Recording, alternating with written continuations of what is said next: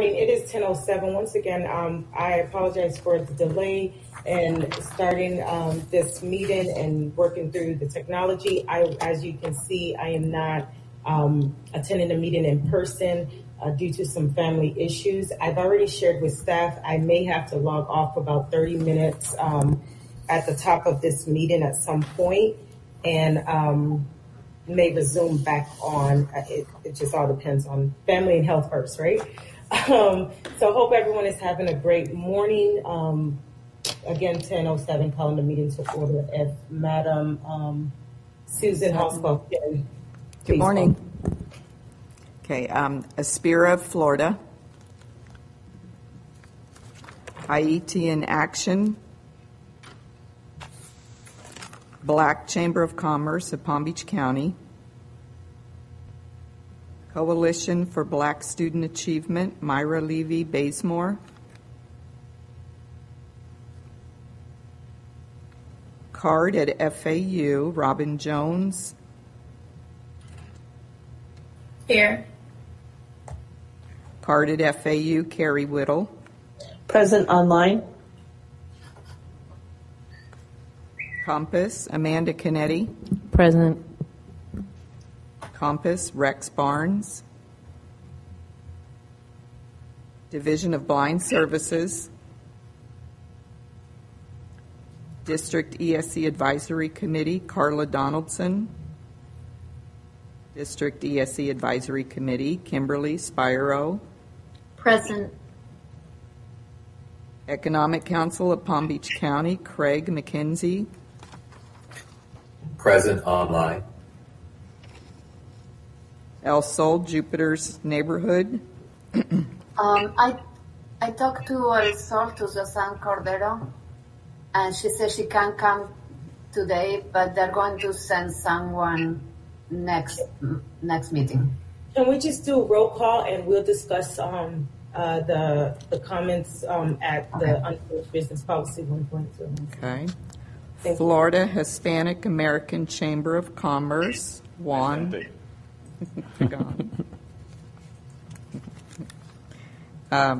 Florida Hispanic American Chamber of Commerce, Evelyn Vargas. Sick. For the Children, Reggie Durandis. Here.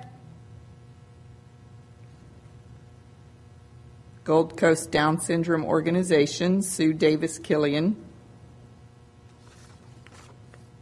Guatemalan Mayan Center. We have we'll talk about that. Jeez, Their substitutes going. Okay. And Haitian American Solidarity Center.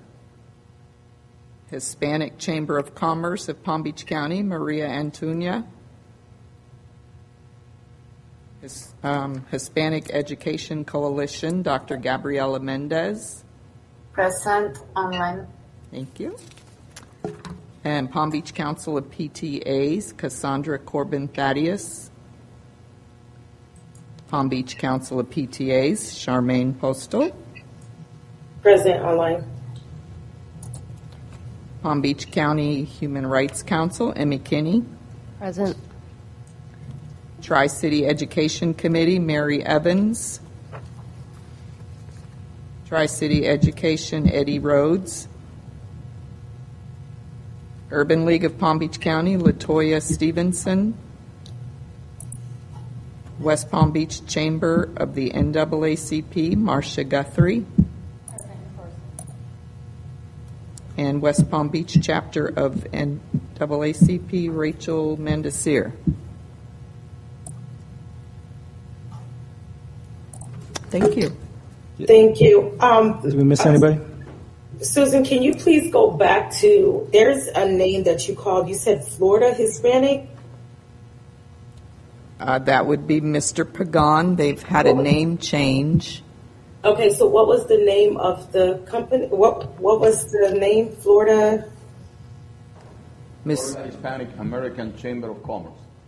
Okay, But it was the Puerto Rican. Puerto Rican Hispanic Chamber of Commerce. Okay, so that's changed from Puerto Rican Hispanic Chamber of Commerce for Palm Beach County? That will be Palm Beach County and the state of Florida, but fine, yes, it's the state of Palm Beach County. I'm just asking, for the policy state, it's Puerto Rican Hispanic Chamber of Commerce. Yeah, it's one of the things we're going to have to note. Right, we're going to have to make that change. So that's what I'm asking. I'm just getting clarification. So right now, we have to continue to call it for what it is, Okay. Puerto Rican Hispanic Chamber of Commerce, and so that's got a name change, and it's going to be, and we can discuss that for policy change. But that's what it is in policy. Okay, thank you. You're welcome. And I feel like there was another one, but okay. Thank you. We do have a quorum. Thank you. Approve of April minutes? So move. Any discussions? Hearing none. All in favor? Aye. Opposed? April minutes are approved as presented. Public comments. Are there any public comments that comes before us today? None in the room here. But we do, looks like we have someone maybe online. Okay. At this time, would anyone who's in public have anything to say that's online? Care to say anything? No, just this one here. Thank you. Moving right on to update from Chief of Equity and Wellness Report. And good morning, everyone. Happy May. So we're busy in the graduation mode right now. Only because I know how sometimes we kind of get caught up. If it's all right that we go to the unfinished business, to the policy review, just to ensure that we take the time to go through that, because I know that was a big discussion, to make sure we get into that, if that's all right. Yes, The chair, to start really reviewing this policy, because if we're going to make progress, that does take some time for policy changes. Okay. Any objections at this time to move from the subcommittee meeting? None. Hearing no objections, because we have that time frame for the public comment, I'm just going to pause and see that there is someone who's joined us, whose name is I'm not familiar with. At this time, this is the opportunity to have a public comment to the individual who have joined us. Are you interested in making a public comment, or are you part of the public? I believe you're referring to me. My name is Mariana Blanco. I'm from the Guatemala Center. I just became a part of this board. So she's not official voting member. We'll be going to the board June 15th. So Mariana, thank you and welcome for being here. So she'll be board approved at the June board meeting. Welcome, Mariana. Thank you. Tracy. Keith, you can go ahead and continue with the policy. That's policy 1.0971. Susan, at this time, have you, or as of today, this morning, have you received any updates for policy 1.0971? No one has emailed. No. And I certainly have not emailed, but I did wanted to point out only one area of the policy that I just wanted to see how we could implement the current policy that was approved by the board. And before you go into that, I just want to talk about, just briefly, and we do have our legal representation here, Yolanda Morgan, so thank you for being here. So to keep us honest, so just jump in anytime, that's your role. But so just so you understand the life cycle of a change in policy, so as this is an existing policy, how that particularly works is we first, with a policy change, we do a workshop for the board around recommended changes to a policy. So if we do make any changes, we would note they have to meet, and before we even do that, we have to make sure it meets legal sufficiency. So Ms. Morgan would review that with her team to ensure we're in compliance. We would workshop it with the board. Then it has to go be publicly advertised for, I think it's 20 days, and then goes to the board after that 20 days for development, and then that can also bring any public comment from the public at that meeting, and then if there's no changes at development, or if there are changes, either way, it gets advertised again for another 30 days or 20 again, 20 days, and then it goes for adoption, whatever after 20 days, whatever following meeting for adoption. So over that span, it does take a couple months, 2 to 3 months. So I just want everybody to understand how that process works. So it's not something, okay, we say this, and we can take it to the board next meeting, and it's done. So just understand it takes a little bit of a time to get that done. And this particular policy actually calls out specific organizations. So just understand that as well. So I'm sorry, Ms. Postal, I just want to make sure everybody understood that part. Yes, thank you. We have a question in the room. I'll take the question. Is your mic on? Your mic, you have to turn on the mic. Your green light? Oh, there I go. So are we just reviewing the policy for the composition and appointments at this point, or is there a deeper policy review that we're undertaking this morning? What we discussed last time is both. So, but the bigger discussion was around representation. About representation, that's what I thought. And if there were missing gaps, yeah. All right, very good. Thank you. If we can please just share our names, because I know that was Ms. Guthrie, but I had her marked absent on my end, just so that because I can't hear I rarely can hear what's going on in the room, being online. So I feel you're paying people who's usually online. I'm sorry, Ms. Postella. It looks like when I had said, yes, I'm present, that my mic wasn't on. So I just figured out how to turn it on. No worries.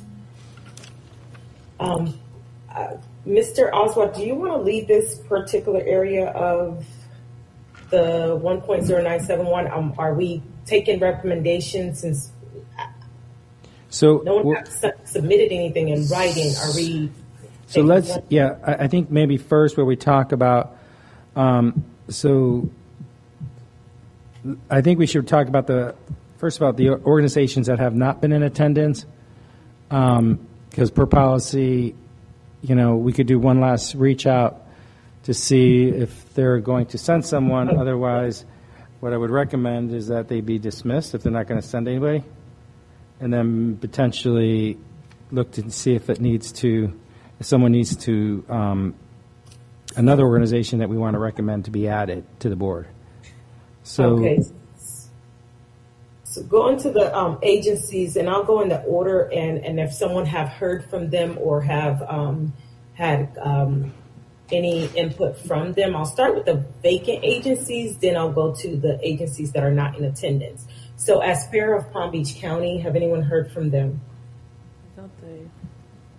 And from my understanding, Aspera of Palm Beach County is a Hispanic-based organization? To my knowledge, they closed. Okay, Hispanic. And that was my understanding too. And then let me just check my email real quick, because all of a sudden I thought I got an email hearing something else. While we are waiting on that, I wasn't. So okay. Haiti in Esquestion. From my last understanding, Dr. Glamad represented Haiti on Esquestion. I'm saying this wrong. And Dr. Glamad had submitted for a gentleman to serve. He came on maybe a handful of times, and he stopped coming. I don't remember the gentleman's name, but maybe we can reach back out to him. But I do remember he might have his contact information. Susan, is that the last contact you have for Haiti on Esquestion? Yeah, it was Samuel from Haitian Heroes. I will reach out to him and see if he has the time to serve. Because Haitian actually merged with them as one agency. What is it called? What was the agency called? Haitian Heroes. Haitian Heroes. Okay.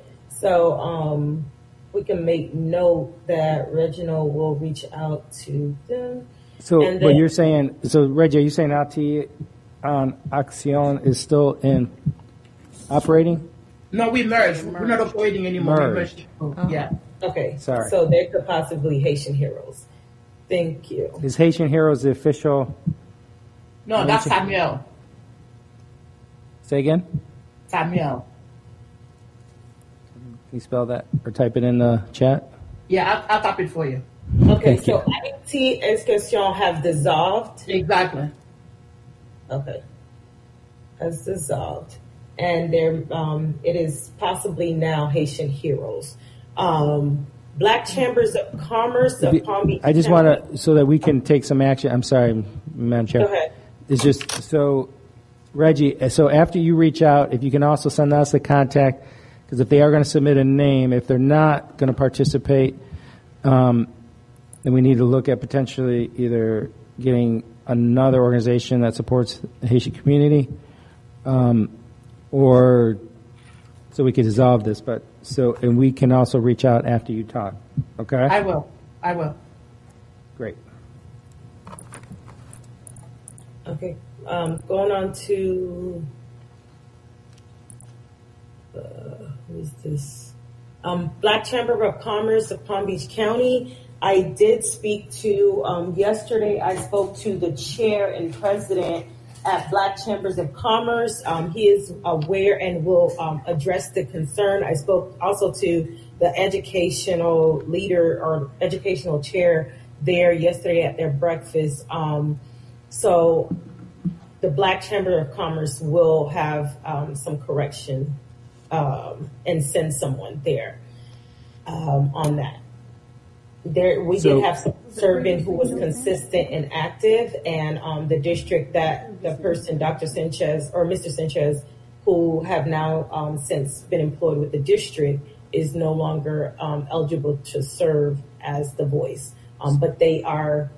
Their board meeting is this weekend or this week, I think Friday or tomorrow. Friday. So they're going to submit a name change.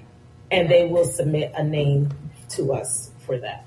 Okay, and then just as Mariana just did, they'll have to submit, the work with the board office so we can take the name to the board. So great. Can we just go back for a second? I see Dr. Robinson's on.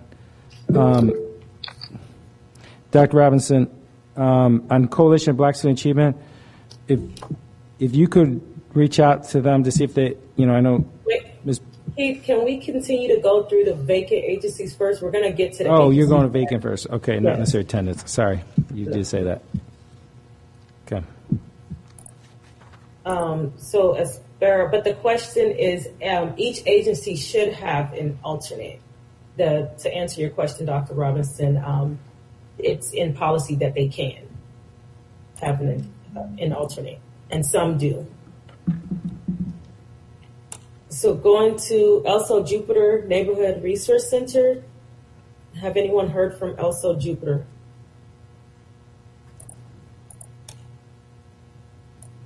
Dr. Mendez is raising her hand.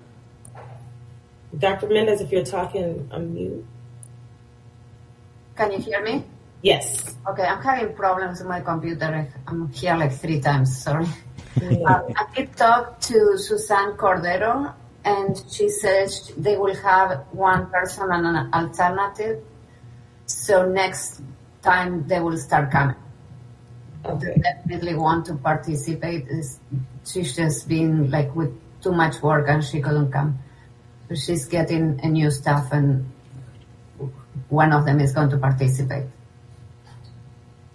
So she's still gonna attend, Dr. Mendez, or she's gonna submit an alternative to attend? She's going to submit an alternative, and they may take turns, or she may participate online. All right. So after you talk to them, if you could again reach out to myself and Susan Hosclaw so that we can get that name, so we can submit the alternative name to the board as well. Yes, I'll do that. And she also asked if we're doing always the third Thursday, because in her calendar for next month is the 24th, which is not the 3rd, or 23rd or something like that. Yeah. When we get down to, I do want to talk to the group and to the chair about just meetings in the summer. A lot of these advisories don't meet in the summer, or how is that all going to work, just to make sure that we're. Okay, thank you. Okay. All right, so the next one is Guatemalan Maya Center, and we do have Mariana Blanco. That will be joining us.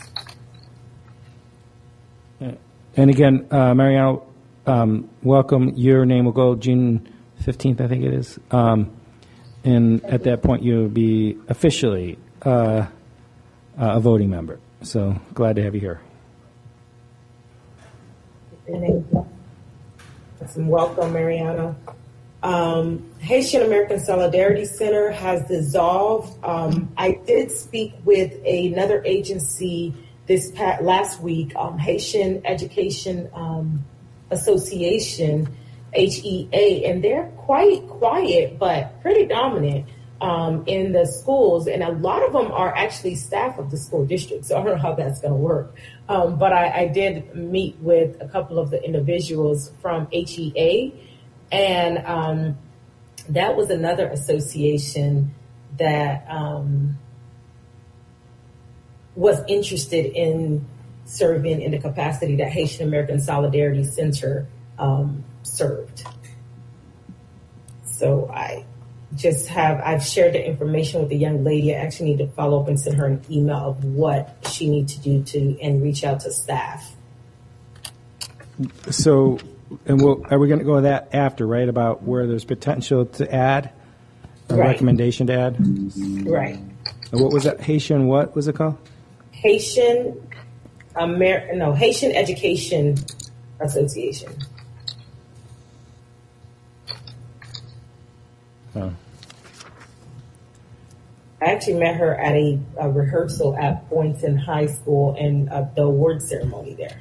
And then I saw her again at Atlantic. So it's somehow connected with the schools. Keith, this group has been in existence for a long time. Yes. They were pretty silent, and I have joined some of their meetings. They'll be a good group to represent the Haitian solidarity. There's a bunch of Haitian doctors, the professional that joined that group. Mm-hmm. Great.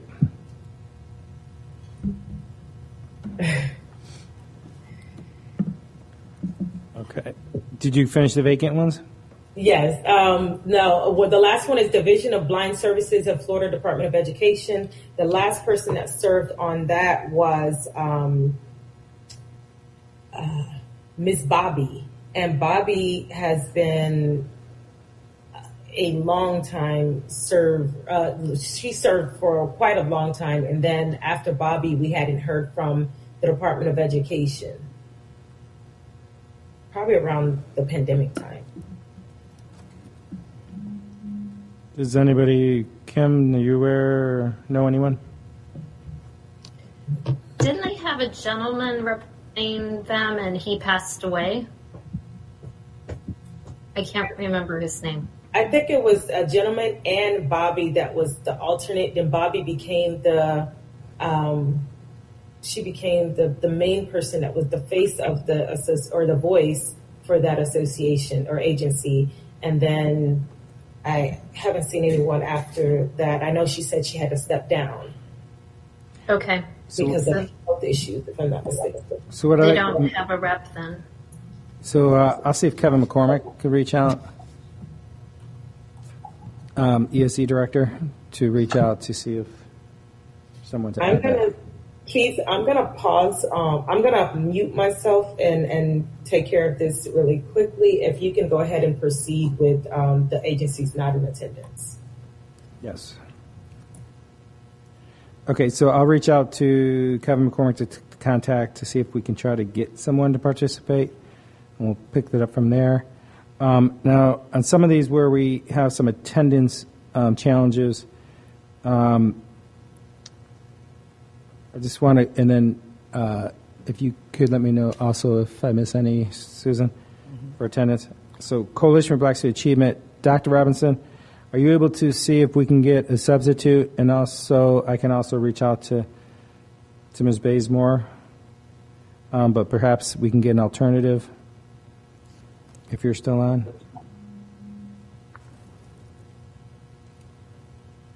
I will talk with Dr. Robinson after. She may be multitasking.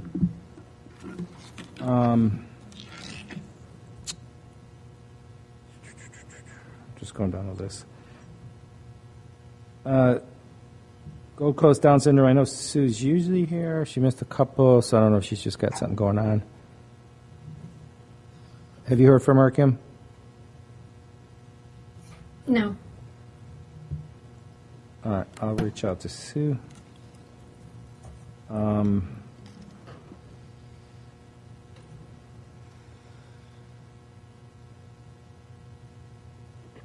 Maria Tuna, you said was sick, Mr. Pagan? Maria's sick, you said? Atuna? Sorry? Maria Tuna, you said was sick? Maria Antonia. No, not Maria. Evelyn Vargas. Which Okay. Is my alternative. Oh, that's for your alternative. Yes. I don't know that the alternatives always show up. I think they're, primarily to show up if the main person can't make it, although they're welcome, I'm sure. Maria is usually here, so... Yeah, I know. I'm just saying if she isn't here, they're still well represented by one. Yeah. What's going on this? Mr. Oswald, if you could just say the name of the organization that you're referring to, in addition to the individual's name. Some of us don't have the attendance sheet, so we're not as familiar with who these persons are. Thank you. Thank you. Tri-Cities Education Council, I know, Ms. Holscott, you talked to Mary Evans. I spoke to Mary one time, but she's never gotten back to me. Okay. So I can reach out to Mary, Ms. Evans, regarding Tri-Cities. Any others at Ms. Holscott organizations regarding attendance? I'm checking them off. I think that's... We hit them up. Yep. So I think we're doing That's all pretty of good. them. Yep. Okay, so we have some of the homework for the ones that are missing. If we want to move into a discussion, there's been some conversations in previous meetings or organizations that are expressing an interest to join where there might be potential gaps in representing students that we serve here in Palm Beach County. So I see one hand online, Kim, and then one in here with Ms. Guthrie. So Kim and then Ms. Guthrie. I nominate the Florida Association, the Learning Disabilities Association of Florida. The reason I think it's important that they are here is that of the students, ESC students in the district, students with learning disabilities are probably by far the largest group, and often are very vocal in the ESC advisory, but it might be helpful to have their voice as well. I know they're not disabilities aren't one of the groups that you listed, because I'm confident that Sue will be back, and I'm not quite sure why she's not here, but, and I know Division of Blind Services, but I still nominate LDA.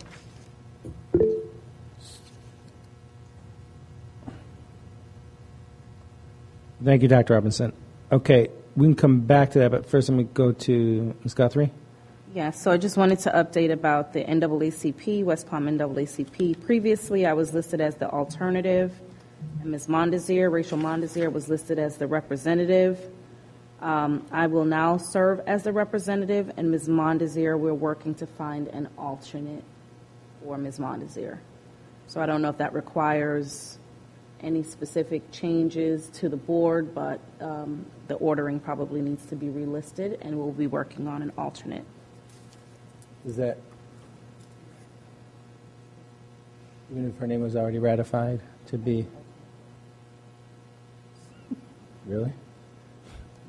I mean, we can leave it as is, and we can. No, but that's- we have to find someone. No, we'll else. work on it. We'll find someone. I didn't for Ms. realize Montseer the- in any regard. So It's that specific? The primary versus the alternative? Wow. Okay, we'll double check that. all right. And did we address the Urban League? Do we have a rep there? 'Cause I don't know that. From who? Urban League. Terrence Reed. I didn't hear that one. Yeah, I didn't hear that one. Are we Oh, good thank with you. that attendance? Sorry, I'm missed not that sure one. We that's what are we'll probably not, follow we up on. are not good with Yeah, attendance. that's what I Thank you. Thank you. Does anybody have a contact that they want to reach out? We will as well. I do.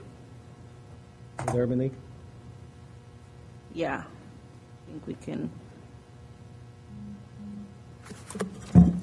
So Dr. Robinson just put in the chat box, sent a letter from the organization with the position changes. I'm sorry? If you could put in writing the position changes that you just talked about with NAACP. And Yes, I will send that to, send that into staff. Essentially Yep. what I said was, I will be serving as the representative, and we are identifying an alternate. Yes, perfect. If you put that, then we can ratify you as the primary. Absolutely. So I was speaking with Dr. Fishbane, who oversees the SHAC committee, which is the School Health Advisory Committee. It's not an organization, but I see some other advisory committees here, and they're required by state statute. They'd like to have a representative here. So staff member Pete Stewart, and I did see, I think Marcia Fishbane had joined as a guest right now. So you're putting, you're recommending that SHAC be a representative from SHAC to be considered the School Health Advisory Committee. Correct.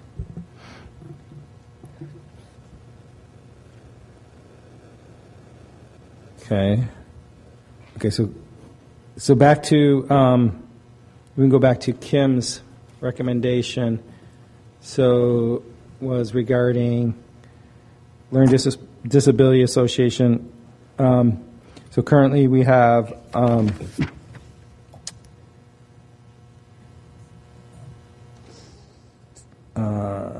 just kind of, so GOCOS, ESC Advisory, Division of Blind Services. So I think there's currently three organizations, an FAU card. So there's currently four organizations around students with disabilities. So I just want to be transparent on that. Kim, do you want to talk any more about rationales to Learning Disability Association? Does anybody have any questions about that recommendation from Kim? It is a large population within the district and a large population within ESC. It looks like there's some duplication in some of the missing organizations, but of course, if any of them want to send someone back, I wouldn't suggest taking over them. But as I said, I think it would give a broader cross-section of students with disabilities, and it's one of the areas where I think the school district could benefit from input from parents on that, or, like the population, somebody representing it. It's one of the more difficult ones for ESC to handle, I believe, and so they may be able to provide insight on that. Okay. Ms. Guthrie? Yeah, so I thank you, Mr. Oswald. I had a question just in terms of the overall balance of some of these committees. And let me preface this by saying I recognize that no one group is the central and only voice for any specific population. So having said that, it does seem that the roster has some imbalances. We have several organizations representing the Hispanic, Latinx community. We have several organizations representing the ESC community. And I actually do like the one on the learning disability because my own child has a learning disability. So I think that should be represented. But before we go there, I think we should have an understanding of just some of the number of committees representing specific populations and whether or not we need to fill all of those slots and then add additional slots. So that would be my only preface to Ms. Spire O's recommendation. And then I see groups missing, right? I don't necessarily see an organization here that supports children who are homeless, children who are foster care, children who may be participating in the juvenile justice systems. And so there's a number of organizations representing the same populations, and then yet there are some populations that have no organization representing the interests of those students, right? So I would suggest Friends of Foster Children for children in that system. And certainly I would love to see somebody who's representing children who are considered homeless on this committee, as well as those who are interacting with the Department of Juvenile Justice. Does anybody know of an agency that represents students who are homeless? The county has a committee. Yeah, I was going to say Okay. that. The I just can't, I didn't want to say the wrong name, but certainly there are organizations out there that represents these populations, and I'd be happy to, like I said, reach out to some of these, but I'm concerned that there are whole groups that are missing and then lots of multiplication of other groups on this committee. Mm-hmm. Another one that I was thinking of is the Association of Caregiving Youth. Yes. Obviously, we would have to reach out to them and see if they want to commit, because there's a lot of people who want to, and then they don't come every month. So really setting that tone with them before we get them approved by the board, I think, for any of the new people. And for those who don't know, Caregiving Youth, Association for American Caregiving or Association? American Association for Caregiving. American Association. So they provide support to, one of the few places and throughout the country, provide support for students who are caregivers of family members at home. May I make a comment? She made a comment about multiple groups representing, let's say, Hispanics and all that. Well, number one, I want to see where the Hispanic country is located, because one size does not fit all. We have representation of 21 countries in our Chamber of Commerce, all the way from Mexico to Dancing the Tango in Argentina and the Caribbean. So it's different cultures, different people. It's not one size the same.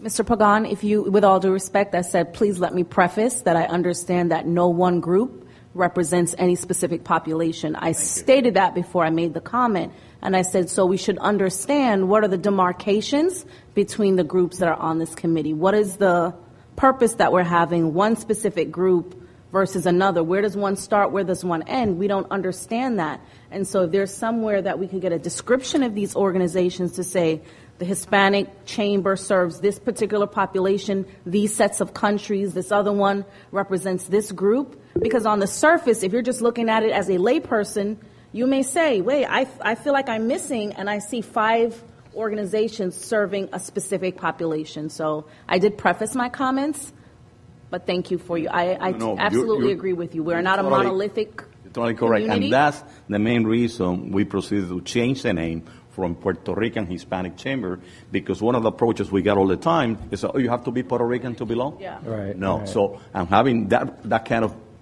how do we say, diversity that we have in our organization. That's when in 2020 we changed the name to Florida Hispanic American Chamber of Commerce. So we're trying to Makes help. sense. Right. Thank you. Okay. I just wanted to throw one other organization in for to represent homeless youth. It's Vida Nova. Vida Nova. They're going to be super busy. Yep. VITA-NOVA. For homeless. Yeah. They work with kids that have aged out of the foster care unit, and also because their services are 18 and up. Yeah, absolutely, good one. Too. Also, Kim has her hand raised and typed in a couple. Kim, you want to read out to the group?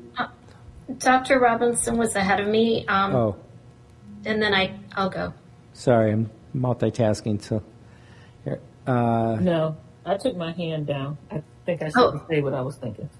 Sorry about that. I just saw it go up. We're missing the Asian, AAPI.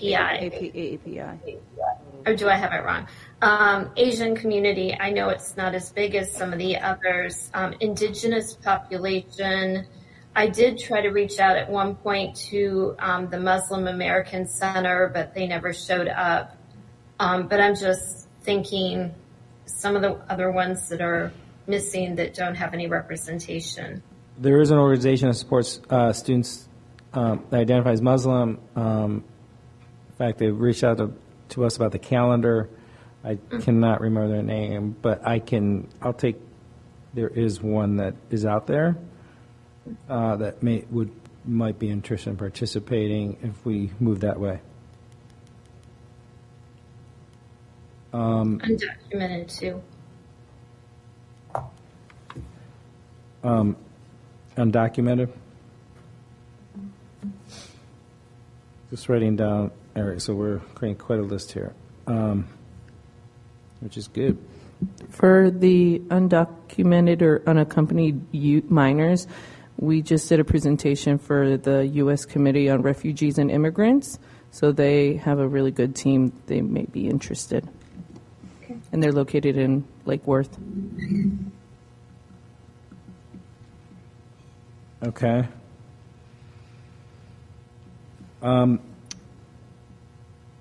You brought up those around DJJ or court-involved students. So there is the Circuit 15. Ms. Fishman, you can help me. You know what I'm talking about. Yes. Circuit 15 Advisory, DJJ Advisory Committee. We have the JGAB. I mean, there's a number of groups, but I think I would try to figure out what is the right organization. Is it the organization that operates like the Since Fins program versus one of these kinds of, I know we have some coalitions on here, so it's not that it has to be an organization, but there are also, on the DJJ side, just a number of things that's happening in that arena right now because some of the recent legislation and changes, so some redesign of some of the groups. So I want to kind of give some thinking to that, but I committed to follow up on at least those that I mentioned, the foster care, the DJJ, and we recommended Vita Nova for homeless youth, and there could be another. And Since Fins, Children's Home Society. Yeah, Children's Home Society. It's Children's Home Society, for those not familiar. I do like the Since Fins because we do have a lot of issues with attendance and issues around that. Dr. Robinson? Yeah, thank you. So I think this conversation is really good, really valuable. But I'm a little bit troubled that it seems like we're moving more and more to the people, and I'm going to say this in a mean way, the people that profit off of these children, right? As opposed to the true advocates for these children. I mean, I get that they cross-pollinate. I get, just because you're on the Circuit 15, DJJ, whatever, doesn't mean you're not a true advocate. But what I'm saying is that when you start getting into these organizations whose job it is to be part of the bureaucracy that impacts these children, and at times maybe, I'm just saying maybe, part of the problem. So I'm just going to ask that as we think of each one of these groups, and I think it's really good that we're expanding these groups, that we're specifically looking for the voice directly, as close to directly from that group as possible. Yeah, I would agree. Thank you for those comments. and some head nods here in the room as well. And so part of this, we identified specific organizations, and then in some cases we identified areas where the voice is not heard as loud through this committee. So, and for legal, currently the policy specifically names that is comprised of 22 voting. So if it was to go beyond that, or if it's replacement for those who have been dissolved, the 22 would also have to be a recommendation. If we were going to go larger than the 22, if you can just clarify that, please. That's correct. So you can make the recommendation that it be more than the 22 organizations. Just know that you still have to meet that quorum. So the addition of organizations means more people have to be there for your quorum. So in case you didn't hear, so yes, potentially that would also have to be a change, and then that involves quorum issues too. So it raises our number for quorum. Historically we had issues with quorum, and so we removed some people off. So that's why it would be I'd be interested before we get them started that they attend, even as non-voting members first, that they can commit to this before we get them out, because then it's going to take forever to get them off. Right. Yeah. We can't do anything about quorum. What constitutes quorum, correct? No. I think right now it's like 51%. Okay. 50 plus 1, yeah, and that's governed by another policy. Got it. Yeah. A lot of us are involved in other organizations and coalitions. So maybe when we're making suggestions and we know the organizations we're talking about and possibly their leadership or liaisons to the outside, if we know these people tend to show up and tend to be the doers, I think we should consider that in making our decisions. I'm pretty sure in some of the suggestions that we have worked, the people making the suggestions have worked with these organizations and might have a sense of who is really going to participate. Agree. I want to see if we can try to narrow down, not necessarily the organization, but the student voice, if I could, if my notes are serving me well. So we have special needs, / like ESE. Just because I can't think of a better name right now. School health, foster care, court involved. So I want to stick away from DJJ because there are just court involved in general. Or someone's got a better name. Undocumented.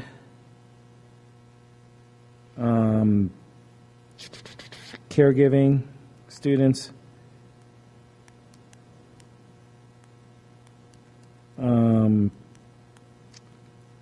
Asian, Indigenous, and Muslims. 1, 2, 3, 4, 5, 6, 7, 8, 9. So I have 9 buckets. Did you have homeless? I didn't hear it. It might have been there. No, I didn't. I do, but I'm not in my new list. So, homeless. Thank you. So we identified. Are you naming all buckets LGBTQ should be, or are you just talking about new ones? The ones that we currently don't have, that we feel we don't have a voice, from what I heard from the discussion so far. So homelessness, special needs. Just through the conversation, we do have special needs recommend, but through the conversation. School health. I don't know if that's a specific voice, Mr. Stewart, since you're here. Do you want to clarify if that's a specific student voice that you're thinking of? And for those who don't know what SHAC is, it's the School Health Advisory Committee. It's governed by a statute that it's comprised of representation of the community that work with everything kind of health related, which is kind of a large bucket, as well as school district representation. Sure. So the thought behind that, as you mentioned, they're governed by statute. They're an advisory committee. They do cross-cut regarding health and issues related to school health. So They also have monthly meetings that a number of organizations who are specific to health and even more specific to school health attend every month.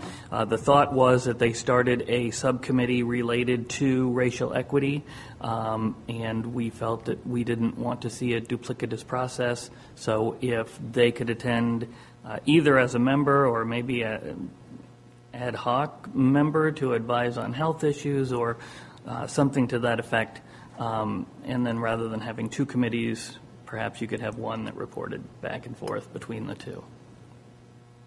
Okay, so.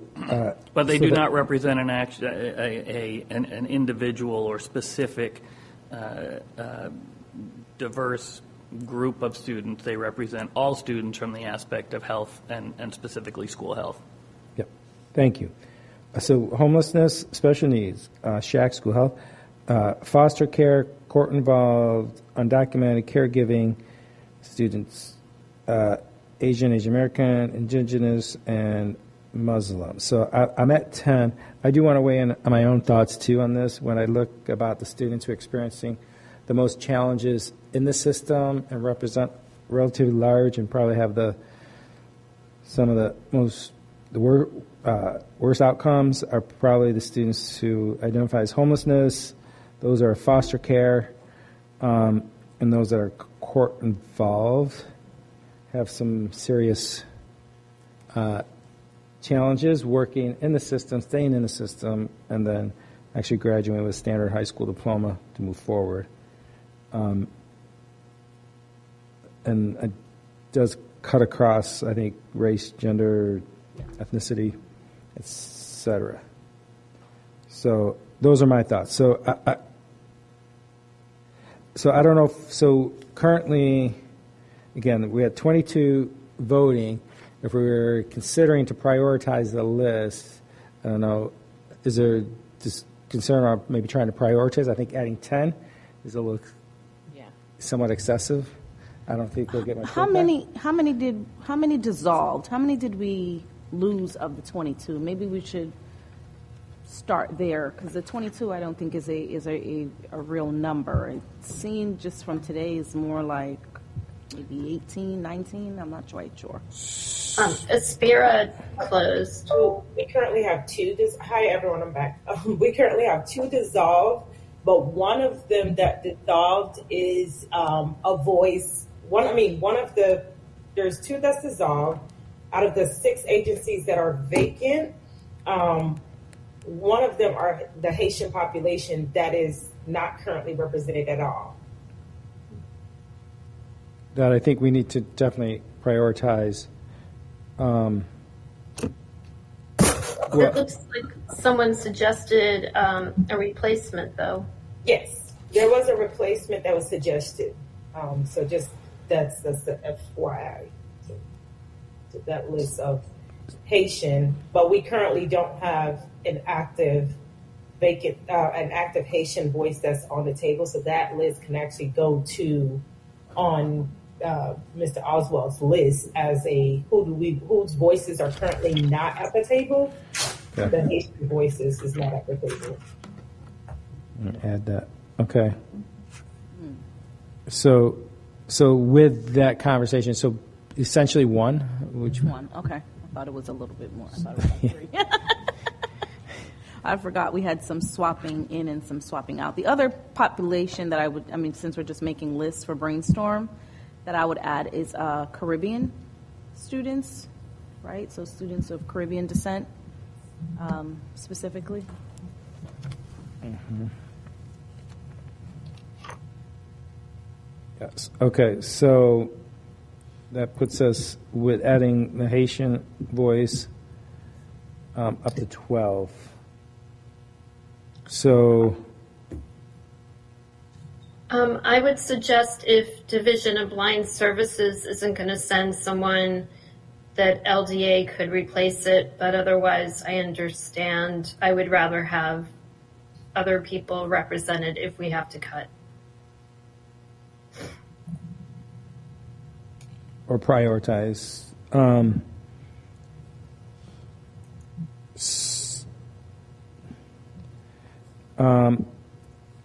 So to work to prioritize this list, I'm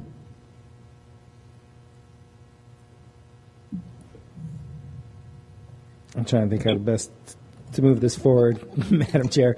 But do we want to? I don't think I can make a recommendation, but you heard where I choose. What I think the students are experiencing the biggest challenges.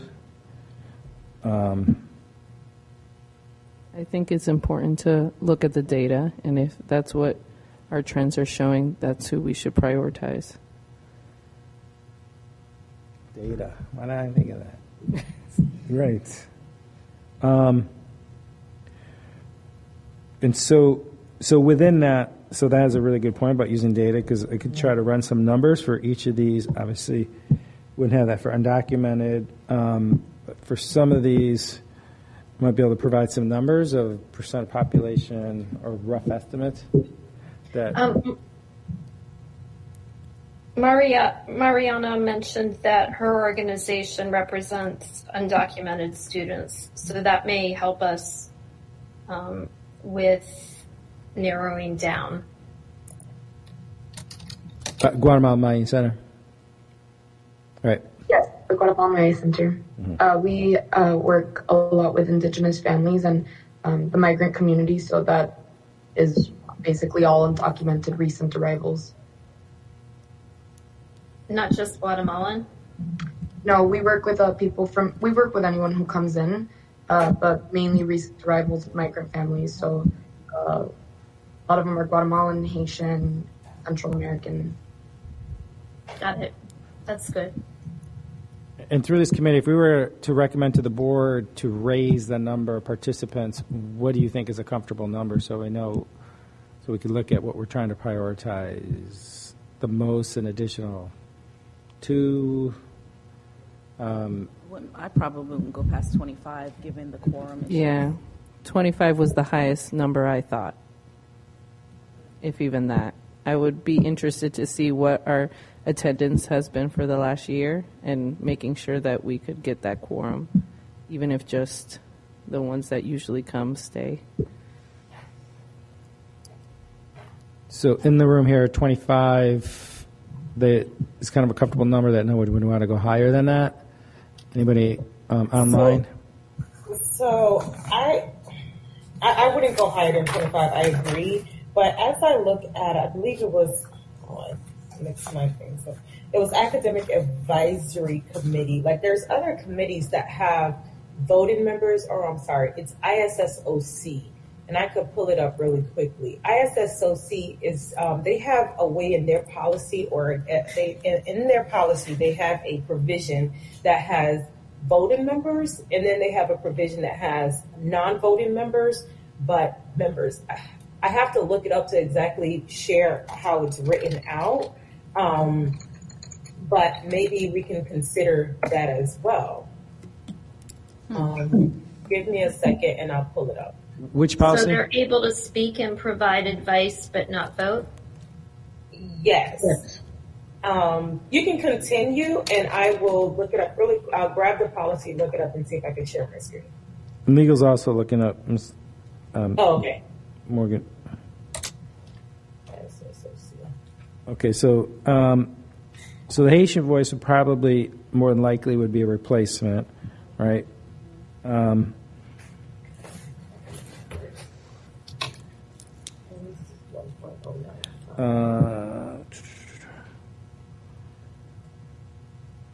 And one dissolved, so it's 22. And Cassandra is about to come in. Her organization was also interested, right, Ms. Postal? So, I'm sorry, I found the information. I didn't want to interrupt. So they have 16 members, and like ISSOC it was. They have 16 members of the ISSOC that's appointed, and then they have 3 non-voting members, but it's 2 non-voting members of the committee that are represented from Principals Association and the Classroom Teacher Association. I wonder if this changed because Palm Beach County PTA used to be on here too, but I no longer see it on here. but now it's Palm Beach Principals Association and Classroom Teachers Association. They're non-voting members. Okay. I just don't know how we would manage if a particular population is being represented and that they can't vote. I mean, we'd have to end up into some kind of voting Olympics, like if there are 4 organizations representing kind of some extension of the same population, that they get 1 vote. But it would be hard if we only had, say we invited a group representing homeless students and saying because we met our number, you can join the committee, but you can't vote when you represent maybe the only voice of that particular community. So I don't know how non-voting members in this type of situation would work to our benefit. And our attorney, Ms. Morgan. There's also a distinction with these non-voting members. There's also a distinction with these non-voting members. These non-voting members are employees of the school district, so they're not necessarily community members. Got it. Dr. Robinson, his hand's raised. Yeah, thank you. So I think that's a very interesting point, though, about the comparison to the infrastructure sales tax. No, I thought it was parents. That's what I said you can discard it because I thought it was said parents. No, but I'm asking to not discard it, and let me tell you why. Okay. Right?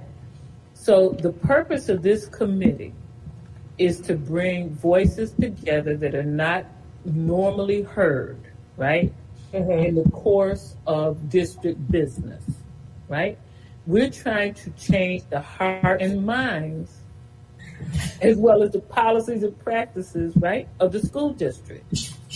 So these conversations take place in isolation from the people that we're trying to change the hearts and minds of.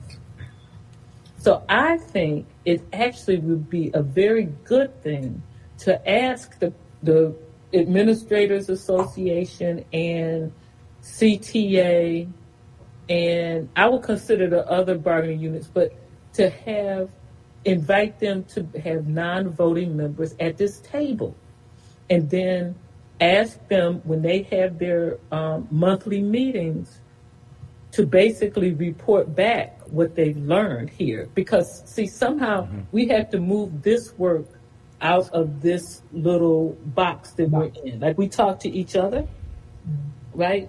And there's some good movement happening. But I think it's time now to start making sure the people who would need to understand this hear it, like, quote, from the horse's mouth, right? So let's say we make some changes in policy, and then that gets dictated from on high to principals and teachers and so forth.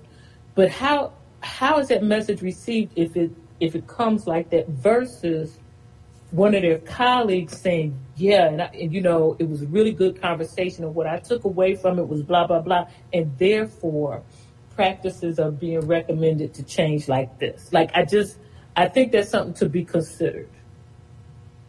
I actually think that's a fantastic idea, especially when we look at all the areas we covered this year and the conversations that occurred for those organizations that represent the Teachers Union, the Principals Association, or the School Administrators Association, to take that back, because there was a lot of richness, I think, in the conversations that we've had this year with legislation, and not to rehash, and I'm sure we're all it's like, PTSD. Why am I here? But I'm not voting. Any thoughts about Dr. Robinson's and Ms. Postal's recommendation? I actually love that idea. I mean, I'm just jumping in, but I actually love that idea.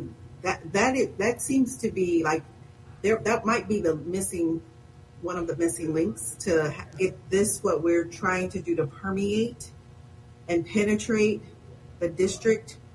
And I just never thought about that. And again, I love that idea, and maybe there are others as well that should also be charged with being here and taking it back and sharing what they learned. School police. Yeah, I'm sure we could brainstorm some ideas. So let's bring it back in. I agree with school police, but let's bring it back into the voices, because we said 25 and we're like at 30 right now. So what I would like to recommend is to work to kind of prioritize, maybe, but I'll have to look at different data pieces, but try to prioritize by the number of students served, the list, to bring back to next meeting. And then if others can be thinking through also potentially additional organizations that we didn't already discuss here that might represent certain populations. And before, Cassandra, Ms. Thaddeus, you had come at another meeting. And I want to make sure I capture the organization that you brought up. I think I have an email as well, but it was Connect to Greatness. And Connect to Greatness is targeting what population of students? Because before you came out, we were talking about voices not being heard. Yep. So it's targeting African American Black boys, including our Haitian American boys, from elementary through high school. Thank you. What was school health? School Health Advisory Committee? What was it? Yes, I'm sorry. I think that's when I came in. I heard a little tad bit, but I did not hear what was that. So it's a committee that's required by a statute that addresses all health-related type issues. It's comprised of community members in the health-related field, and health being a very broad. We're talking everything from social emotional to physical health, and as well as district staff as well. So you'll see. I would recommend that one be one of the non-voting advisories, since they are not necessarily representing an underserved community. And I also, in our consideration of the most populous groups, also kind of add a factor of the most vulnerable groups. Right. So I don't know how many homeless children or foster children, and children involved with the juvenile justice system or the justice system in general. But I would say those are very vulnerable groups whose voices I personally would like to hear. But when we also think about these things, these are voices. When we say voices at the table, Hispanic Chambers of Commerce, Palm Beach County Council of PTA, Puerto Rican Chambers, West Palm Beach chapter of NAACP, the Tri-County, Urban League, Coalition for Black Student of Achievement, Gold Coast, maybe Down Syndrome, Economic Council. These organizations, I don't want to speak for them, but many of these organizations can identify students that are in their population, that are in their groups, that are homeless, special needs, possibly foster care, but we could get a voice that's in the foster care or caregiving arena. But DJJ, court involved, some of us don't have those data. We don't have that voice at the table because we don't. Student voices, each of the representatives, we should have some student voices in our respective organizations. So I don't want to isolate, let's find somebody that talk about student voices or Black students, when we have several groups, Coalition of Black Student Achievement, Urban League, that already have a voice at the table or can identify someone in these particular voices that we said that are not currently represented in the DDBC. Dr. Robinson. Amy has her hand up. And okay, Kimberly said it. I wanted to just, I missed out on part of the SHAC recommendation too, but I'm on SHAC, right? I'm going to suggest that we consider the reverse, right? Not to invite SHAC to this meeting or a representative from SHAC to this meeting, but to have somebody else who has an equity lens in the SHAC meeting. Because I'm telling you, it's missing over there, right? It's sparse. How about that? And so instead of growing this committee, if there's just, and maybe it's a non-voting, I don't know what the statute is about SHAC, but if nothing else, somebody from this committee could regularly attend SHAC as a member of the public, if nothing else, right? And they don't get as formal as I can recall with the voting and everything. So it's mostly a series of happy reports. Okay, I'm sorry. But I would suggest the reverse. If somebody with an equity lens participate in SHAC as opposed to adding somebody from SHAC here.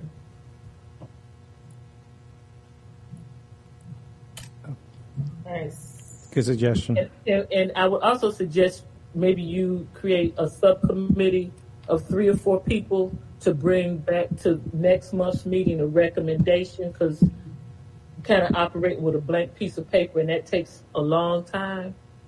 So there's been a lot of input. I would suggest that, you can designate another subcommittee to argue it out and then bring it back to this group and be able to tell why you reached the conclusions you reached. So it can get locked down to go to the board after the next meeting, I would hope. Yeah, so that's what I want to work towards, taking that input and Dr. Robinson's favorite word based on what Kim said around those who are most vulnerable, percent, maybe try to slightly create a rubric to kind of weight that and then bring back some of the organizations that we heard to the next meeting. And then, is that just a... Well, I had my hand raised earlier, but Kimberly said what I was going to say. But I have other recommendations on the policy, so is that something I would say now, or would I submit that via email? We can go to that, I think, once we finish here. Okay. Ms. Thaddeus, you had your hand, is that your hand raised? Yes, I have a, is it okay for me to? Yes. Make my, okay. I was just curious if we had inventoried the missing voices, right? Because I heard a lot of conversation, and it's like, we don't know, and do we know who's missing? Like, have we said this? Yes, that's what we were doing when you, prior to you coming out. Okay, all right. Yeah, the missing voices. I have a question. We've Well, identified Ms. Guthrie- those people. Sorry, is that what you said? Yes, that's what we were working through prior to you coming on to the meeting. Okay. Prioritizing, those voices not being heard. It was a comment regarding to what Ms. Guthrie said earlier regarding homeless children, what Ms. Robinson, Dr. Robinson was saying about other organizations. How we explore, for example, the Lord's Place shows us a homeless organization in the county. The Covenant House as in the county as a homeless organization. So I'm thinking, do they have information about children who are homeless? Because that's the first place that these people go. So Lord's Place is one that where some go, but there are many organizations that support students who experience homelessness, or families, I should say, experiencing homelessness. Yeah, Adopt a Family. There's another one that I can't think of. Yeah, the name right there's now. actually a coalition. I can't remember the name. I mean, you have the Homeless Coalition. There's a number of them, Homeless but I Coalition. think to Dr. Robinson's point, we've identified the population. We want to take a keener look at, is there a grassroots organization within that space that is really present, advocate, and not just a system leader, which is why I was shying away from some of the big names or the big coalitions and collaboratives that serve some of those populations, because you can just get marred up in bureaucracy, as we often do in those settings. And so thinking through, like, okay, so what specific organization, like an Aspira or others, we would say these are really boots on the ground organizations who are filling in the gaps for children who experience any number of these issues that we just spoke about. So I think that takes a little bit more thinking, and not just kind of the ones that are sometimes top of mind for many of us. Mm-hmm. Exactly. Okay, so I think we're ready to move on from the list and look at other aspects. I know Ms. Kenny has a recommendation in a different part, if that's, Madam Chair. Everybody good about the organizations? I think it was a I think pretty good. a great conversation. Any other recommendations regarding the policy as a whole, aside from the listed pieces? I have two little things. This is Emmy. Oh, Emily.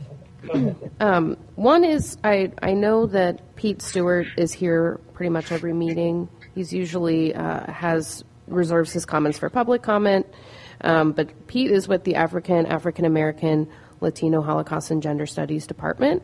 Also, Brian Knowles is part of that department, and I'm wondering if they can have a seat at the table to provide insight on the many questions we ask that we don't always, just as a staff member that's up here at the table. He's here right now for people online who can't see him. But I just think that, especially due to the current climate, this department is a crucial voice, and I don't want to have to just limit what he can say to 2 minutes at the end of our meetings. And I think, Reggie, are you? No, if you can please mute yourself. I'm going to mute her for. So, I think what Dr. Robertson was saying, what was supposed to brought up about the non-voting members. Yeah. Maybe like a district staff type. Yeah. We could look at some kind of wording, but it does make sense. Yep. Just want to throw that in there. And also, there's a tiny little thing. It's in section 4C. It's talking about DDE subcommittees. And if you go to the end of that section, it says physically present. The quorum shall be a majority of the DDEC subcommittee members or their alternates. If a member is not present, are physically present, and their meetings must be in the sunshine. I'm wondering if we can take out that word physically, since we do hybrid meetings now. We can update it based on the other policy. Yeah, so that's an update that needs to be. Thank you. Good catch. But that policy, that's a policy that's going to have to be updated. I mean, that's a wording that might have to be updated in all of the other policies as I'm reviewing. I think that was because we got, and that was my question, Keith, if at some point we were, if the lax or the temporary, or that's more of a legal question, if the temporary permission to have hybrid meetings or online virtual meetings, if that was completely, if that was something that was completely reverted to that we can do, or is that something that, hey, that was, I mean, if that was temporary, or is that a permanent decision that we can now go to hybrid and physical? Because that was during the pandemic and during the, Legal's going to weigh in here. Right. So we have changed policies that board committees are able to meet virtually. But since we are going through the policy development process, the wording in this policy will also be updated. Perfect.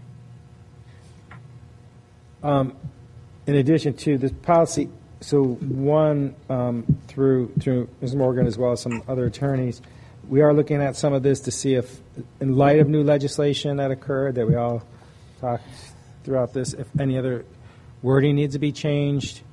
So I'll just, Section 3E, right, where the DDEC may recommend implementation of PD plan that includes cultural competency, anti-racism, and ethno-cultural equity for all district employees. But the word recommend makes it okay to not have to change, but obviously with part of that woke bill, there's some implications when it comes to particular trainings that we just got to look at to see if the policy is in alignment with new statute. Isn't that more curriculum and teaching the kids, or is it everything? No, there's one around training of employees for any organization, including your own organizations potentially. Mandating certain types of training after July 1. So, even just under purpose and mission, are we going to be able to keep gender identity or expression, sexual orientation in that first paragraph? I'd hope so. Yeah. I don't see that being an issue. No, I don't see that being.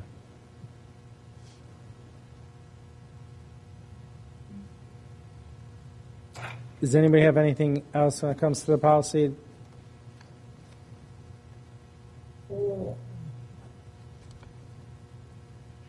I would just say if for some reason there is state pushback on our policy to expand to virtual meetings, that I would like to put in a request for reasonable accommodation under the ADA as a person with severe autoimmune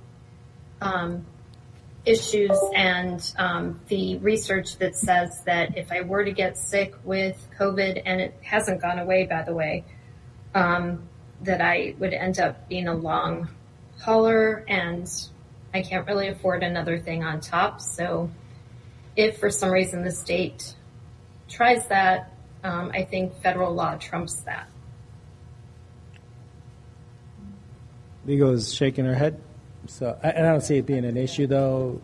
It won't be an issue at this point, based on the other policies that were changed and things that changed in legislation. So I think we'll be okay on that. So, great conversation. So I'm going to work to kind of update all that to bring it to the next meeting. So hopefully we can bring forth some final recommendations, Madam Chair, for this group. But definitely great input. And for just, I know, I believe it was this meeting and last meeting, someone had asked what was the, how do we share with individuals who would like to participate in the DDEC, what our purpose is and what we should be doing. I think it's a good point to, oftentimes I go back and read number 3, A through G. It outlines it. Send them the policy. Send them policy 1.0971 and share. I mean, the purpose and the mission is there, but share the actual responsibility of what the DDC should do, and what we should be advising and recommending to the board and the superintendent. So I just wanted to share that point.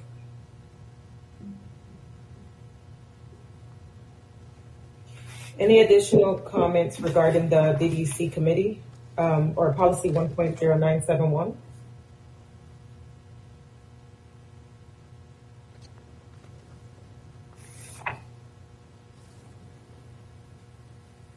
None in here. No additional comments. So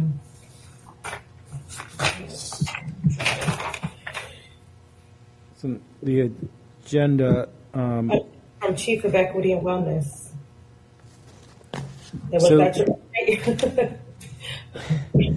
Yeah, so just one of the things that we that I've been tasked with. So the board has brought up in previous meetings throughout the year or so around creating an advisory committee comprised of students. So I am working on a policy with legal to bring to the board in the very near future around a superintendent's advisory committee. So this is going to be something brand new. So it'll be an interesting committee to also bring student voice to the table through the office of the superintendent. When that comes to fruition and you would be selecting students, would you let us know so that we could tell the kids we work with to apply, or would it be selected? As I don't want to get too far ahead of the board on this one because we are keeping it somewhat broad and simple at this point to get feedback from the board on their intention. So I have some language that I'm going to take to the board. Actually, I'm hoping to take it June 1st to the board for just a workshop. And we'll see how that goes so I can provide an update on how that goes at the next meeting. But, yeah, essentially I envision each board member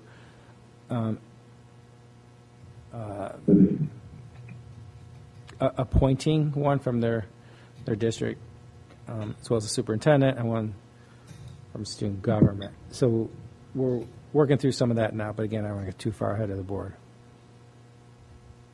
So. So this is the first of its kind committee? Madam Chair, I have a suggestion. In a formal sense. Okay, hold on 1 second. I'm sorry. I thought we were giving a report, but I hear questions. So there's a question on in the room. Was this the first of its kind? I said this would be the first as a formal policy around a student advisory. There's been plenty of times where superintendent would meet with student groups. We'd meet with student groups, but this would be more of a formal process in the sunshine, et cetera. So other than that. Obviously, as we close out the end of the year, we're really looking at the opening of next year around, I don't really have a lot of other updates, just getting through the closing of school. We're continuing to try to work on a strong opening and some of the previous conversations that we've talked about from attendance issues and some of that, so that have stronger systems in place to support those students come opening of school next year, which I'll have a more deeper update next time. Thank you. Are there any questions? Reginald, you're recognized. Yeah, what I was going to suggest, because we have so many organizations here in this room, when the board is ready to select it, would it be nicer to have us selected a youth from each of those organizations to be a part of the council committee to the board? Thank you. I have a question, if now is the appropriate time. Was that a recommendation? Did you have a question, Reginald? I didn't keep you. Were you responding? I think that was. I think she gave feedback. Okay. For me on that policy. Perfect. Next question. This is Emmy. I have a question for Mr. Oswald.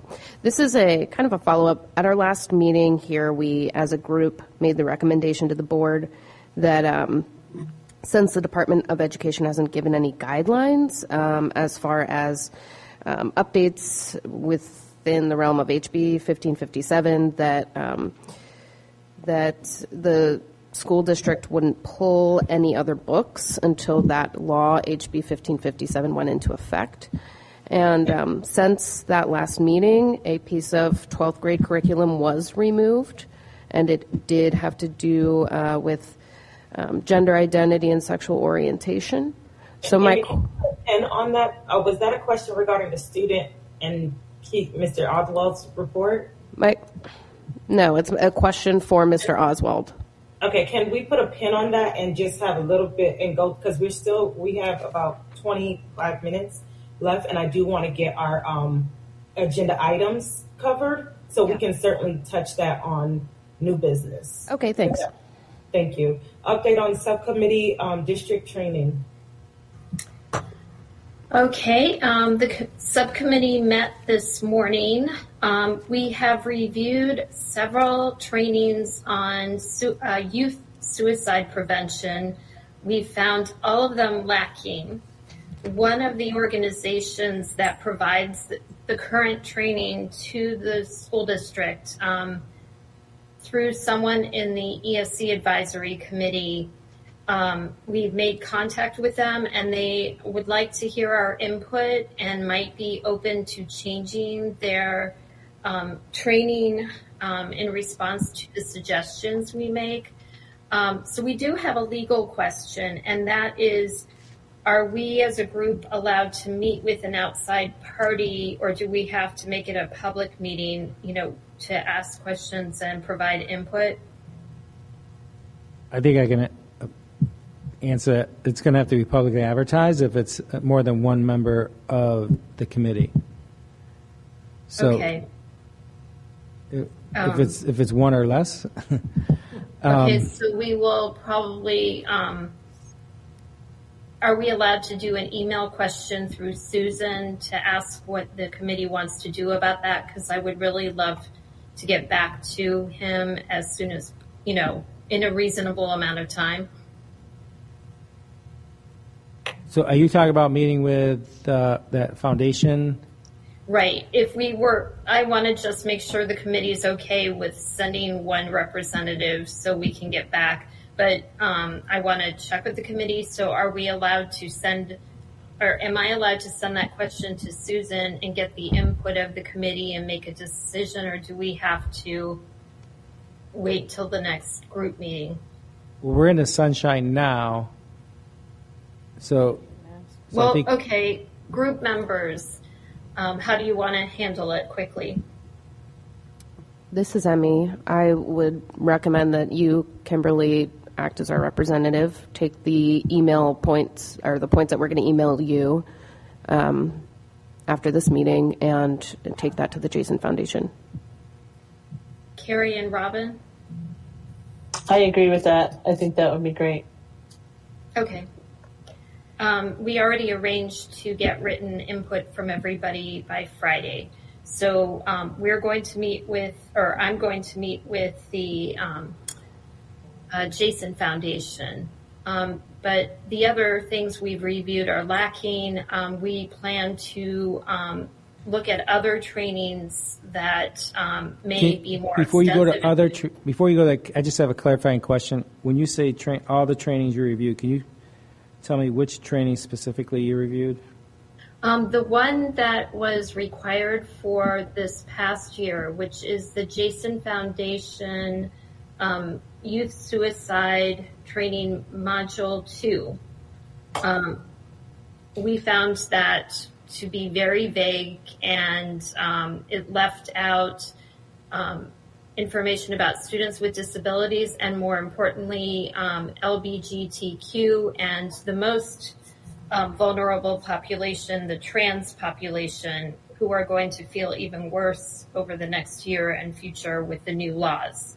Thank you. The statistics and everything were from before 2014, and they didn't really give enough skills for school staff members to do something to help students. We found, we also reviewed the Jason Foundation Module 5, and it was a little bit better, but still lacking a lot. And we also reviewed Acts on Facts, which was more recent and more interactive and better, but we still found it lacking in some of the, well, first of all, there's 2019 Youth Risk Survey, and theirs was in 2018, and we feel that recent statistics and recent, like dealing with recent issues. There's a lot going on in the world right now. There are kids still recovering from COVID, being shut down and separated from people. So we need to address current issues. So CARD And has just a brand new. another point of clarification so everybody understands the context. This is the required, correct me if I get this wrong, but the required training for suicide awareness that came out from last year's legislation. Yes, and Dr. Musenik said that for this coming year that they're going to change up the training every year so it's not repetitive. And so we would like to provide feedback for this coming year. And she was very receptive to our thoughts. So we're going to, we have an assignment to go and look at other trainings and come back as a group and recommend it. Also, we are going to develop a rubric for comparing the different trainings. We haven't done that yet. We are going to, we have a whole list. Develop priorities for evaluating these trainings. So after we deal with the suicide, what are the really important things that are affecting students and staff that we need to address? And what about the population of police? They are in a different setting, so they're not getting the same trainings. What's important for them? Bullying trainings, we want to look at that. Rubric. We would like to make a request that staff make a list of all the trainings that are required of staff and who receives them. And we're also requesting to So start. only those that are required? Well, just to clarify, based on the trainings that you're seeing before us is with the Jason Foundation youth suicide. We did get clarification. That's all just added on for contents. This is trainings for all staff. We was told that does not include, or we're getting clarification if that included permanent substitutes or active substitutes right now. But according to someone from Ms. Musinek's office, I don't remember the young lady's name, Kimberly, it was all staff received the Jason Foundation Youth Suicide Training. Today we were, the representation was Anna Irizarry Cardona. Yes, correct. So anyway, we have a large assignment for next time, and we're asking to meet half an hour earlier so we can get more done, because it's a really huge assignment. There's a question about, can the public contribute to our subcommittee's work? And I don't know the answer to that. And it's open to the public, with public opportunity to comment, just like any other advisory committee. Absolutely. So 3 minutes. Kimberly, I have a quick question for clarity. Yes. Is there a youth version of the suicide prevention training? We have. We started with the trainings that were approved by the state, and the trainings that were on that list, I think we've looked at them all, and they don't. But we could try to look for something like that and recommend it. Although, is SEL banned now? No, it is not. Okay. I have a feeling that's coming down the pike from all the comments and stuff. So If they need to be able to define it do first. We can call it suicide prevention. So if not, I just would put that out there for us to consider. If there isn't a youth version, we should consider having a youth version. And you can leave we don't even need to go into the whole SEL thing, just suicide prevention, and we can figure it out. Okay. The other comment that we all made is we would love to see more training, and we as a committee would like to help brainstorm how to make that possible, because I know there may not be, or I've heard from staff on other things that there may not be time, there may be constraints from the union, etc. But we would love to fit more in and make sure that staff are getting a more comprehensive preparation for dealing with students. And that's it. Thank you, Kimberly. Are there any questions for Kimberly? I'm sorry, I know she get interrupted with questions in the middle of the presentation. I don't mind. Doesn't work. Any further questions regarding, Kimberly, can you repeat the recommendations for us? Staff make a list of trainings. Yes. Well, the list that we have, and the only one that outside of us, is asking the staff to make a list of all trainings. And if any of them are restricted to a certain group, who would receive it. But I think most of them, as we said, are for everyone. But when we say required training, so there's a lot of required trainings. So in what specific, when we talk about suicide awareness, obviously that makes it a lot more easier to say. Well, we're going to establish priorities. And so by the next meeting, the end of the next meeting, you will know, I think bullying is high up there.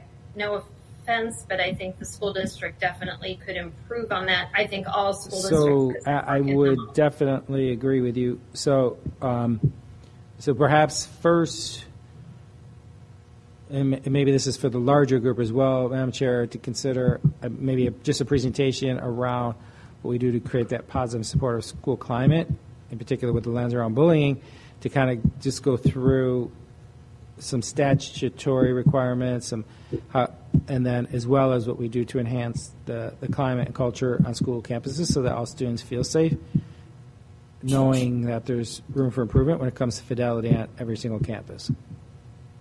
Thank you. And then we're going to create a rubric for comparing the different trainings.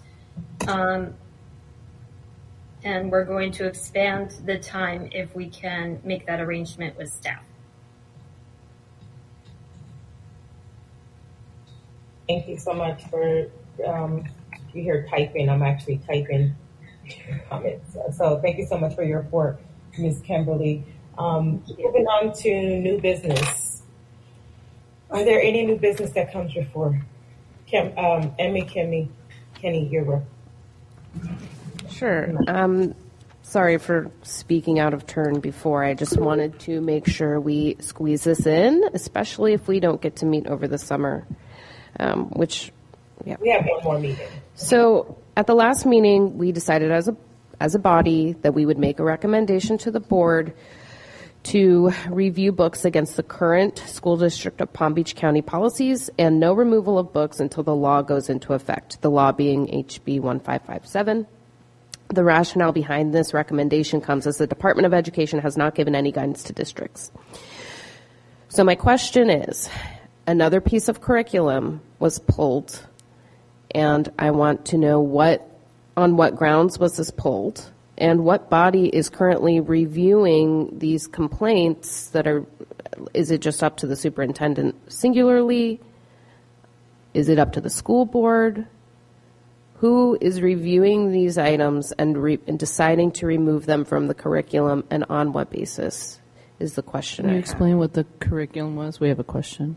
Yes. The curriculum, it was a 12th grade piece, learning tool in the human growth and development classes.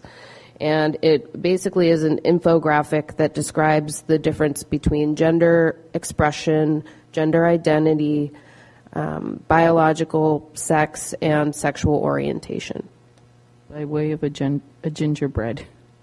It's called the genderbread person. Yeah. So I was not involved in the decision making, but I can research more to find out who made the decision, what occurred. I'm not sure. I don't have all the details. I guess that's my concern. Yeah. I understand your lack concern. of details. I know, but I'm not going to say it on the record. So we can talk after. I just want to bring this up, I guess, to the Diversity and Equity Committee, because diversity and equity are under attack. And I want to know what we as a committee can do to work with the district. This is what we're tasked to do, no? Provide insight in situations like this. Mm-hmm. So I guess I'm open to discussion about this, but I think it's worth bringing up to this body. I agree. Especially when the law is looking at K through 3, and now we're looking at something that is for a senior. So according to policy, our job as a DDC is to review the existing board policies and district practices to ensure that district policies and practices are inclusive, and culturally appropriate and equitable. That's one of our jobs. Identify culturally competent attitudes, behaviors, skill sets, policies of an effective multicultural organization, identifying constraints or challenges that affect the district's ability to achieve diversity, to ensure equitable treatment of students, families, employees, vendors, suppliers, and other community and business allies, and to provide recommendations that facilitate the prevention and elimination of such constraints or challenges. I think this fits. And you have a hand, Dr. Robinson? Madam Chair. Dr. Robinson, you're recognized. And then Kimberly. Actually, I think Kimberly beat me. And Ms. Fishbane in the room. This is on a different topic, so are we done with that topic? We're still discussing this particular topic. Right? Okay. I would like to be the second topic. Okay. Any questions on this specific topic? I have a comment. Yes. So, I think this is a really good and important conversation for DDEC to have. So this is how I see it, and not that it's correct, but this is how I see it. So it's my expectation that the Department of Education is not going to give any clarity on any of this for a year, right? In the meantime, the school district is left hanging in what I'm calling the gray zone, right? It's not clearly defined, but they're inviting people to complain and or sue or to whatever based on what we do.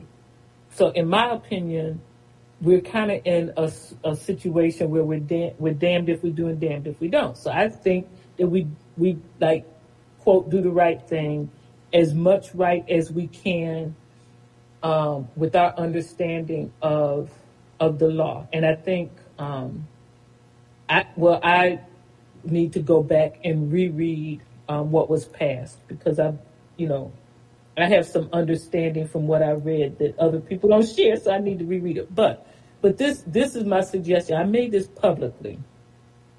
I think it's critically important that central office, and I'm going to suggest that DDEC weighs in with central office on this, makes some guidelines and some recommendations. I'm gonna go closer to guidelines for district staff. One set would be how to evaluate the books, whether they're textbooks, classroom libraries, media center, whatever, right? In my little mind, there needs to be guidelines and or a rubric, and to have these materials evaluated against, right? And so those guidelines or rubric need to be, and I think Palm Beach County is, I think, and it's really frustrating because I think we were like about to shift gears doing the right thing when all this mess came down. And so I think that we're, quote, more right than others. And so I think that we outline the rubric that way with our belief systems in terms of affirming students and so forth. But we have to like have something written that people can evaluate against. And then maybe we take, ask teachers, we've had to pay them, we'd ask teachers and maybe others to evaluate these written documents against that rubric, right? So that it's been some formal evaluation against the Palm Beach County standard, right? And then go forward. And then that way, if I'm a teacher and I'm using material that has been evaluated against this standard, but then in 6 months a parent complains and DOE agrees with the parent, well, I followed the district standard. I'm quote protected, right? Like I think we have to do that for our staff, and it has to be some central thinking around this, right? Now this whole thing about age appropriate, ooh, that's like a humongous gray zone, right? And it's a setup. It's a setup. And so, and I don't think it's simple. And I think that that we need to be about this work expeditiously, because even though the law takes effect July 1st, there's going to be kids who will be in summer school, and I would not be surprised if some parent objects to something real or imagined, before the start of the regular school year.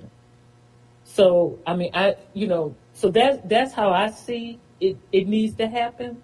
But I just want to be clear that, even if my position is, I understand the frustration, and actually I'm going to call it the distrust with books being removed prior to July 1. But this evaluation needs to take place starting before July 1. Like, we need to get on it, right? Because they've already shown us they're laying in wait to come get us, right? So, and instead of having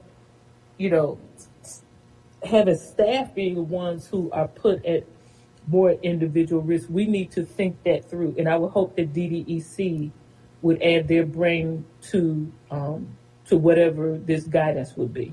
And so I'm going to stifle myself now. So yeah, I see your question, and when is that going to get settled? And then when is some guidance going to be provided? We're in a gotcha world, and they have made it crystal clear that Palm Beach County is one of the school districts in the, what do they call them, the hairs or of the target or whatever they call that thing. Yeah. And so but we need to think this through for our staff. Because, our teachers are scared, right?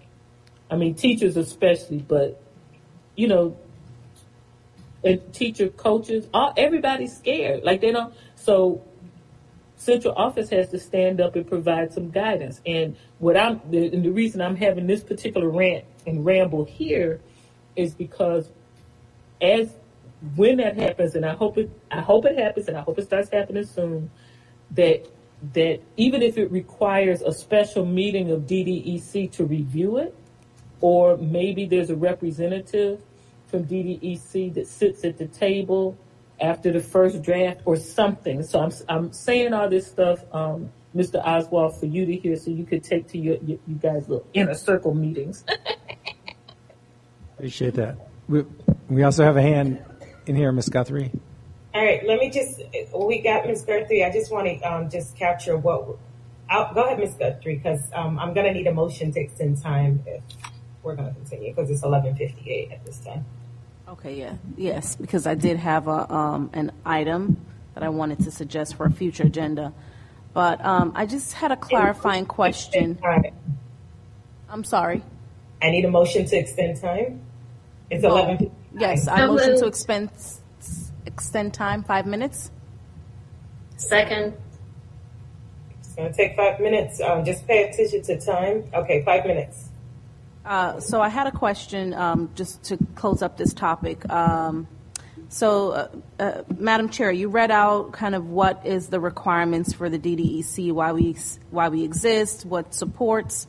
And so just kind of coming back to Ms. Kenny's question, what's the process for consultation of the DDEC when some of these decisions are made in terms of, major decisions like removals? If we're really an advisory board that is advising the board and the superintendent, is there a process to engage us, to get input prior to changing and making the serious decisions that impact some of the special communities that this committee is focused on? How does that happen? There is no specific process at this time. I know in previous meetings I've shared, because one of the responsibilities and the authorities that we have is reviewing policies. Well, there's a process of removing books right now with the school district. So for this particular example, if the DDC is able to review those policies that are removing books, if the DDC is able to remove that policy and have an equity lens on removing books or removing curriculum or book review committee, then we have our lens in that particular process. Everyone has we have so many different advisory committees we have so many advisory committees and groups that DDEC can't be the savior, right? But it's our job to look at those policies and making sure that the book review committee, there's another committee, Mr. Oswald, if I'm not correct, I know there's another one, but a curriculum review committee. If DDEC have a member, or if there's a member from DDEC that sits on those committees, so when something occurs, we have already had our lens in those policies. So in those policies. So is there a specific policy, or is there a specific policy or procedure or process when something like this happened that we say, hey, we can't do this? Well, no, they're not. But also in the DDEC policy, there's something that says we cannot override the recommendations of school-based advisory committees.